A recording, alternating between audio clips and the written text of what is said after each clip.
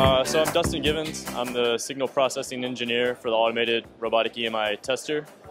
This is Logan, Dilip, Akash, and Aaron. The problem that we are trying to solve is for Schneider Electric. Currently they have an EMI chamber where they take measurements at 20 separate positions to determine the effect of radiated disturbances on their products. At present, they have an actual technician who goes in and moves a sensor on this makeshift PVC platform to one of 20 positions every 4 hours. So the technician physically has to go in the chamber, move back and forth, move the sensor, and basically be on standby for the testing. Their ask of us was to automate this process.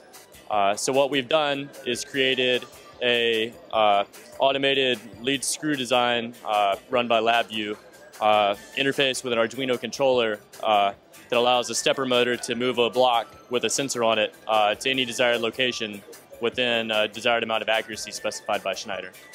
So one of the most difficult parts of this project is the requirement to make sure that anything that goes inside of the electromagnetic test chamber at Schneider needs to be as invisible as possible to the electromagnetic field.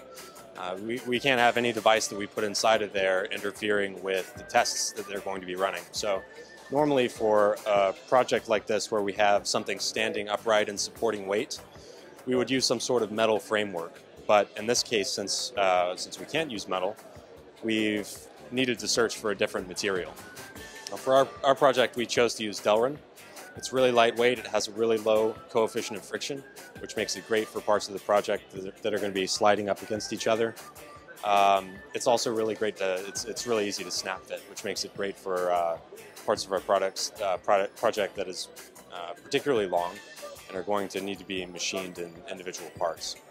So in our demo, this threaded rod is attached to the shaft of this stepper motor thanks to a coupling made out of Delrin. Both ends of this threaded rod have been cleared of their threads so that they can rotate in these bearing blocks. And this nut block is threaded onto the rod and is guided by this bottom platform. So as this rod is rotated, this platform keeps the block from rotating with the rod, which causes the block to move horizontally on this platform as the threads progress.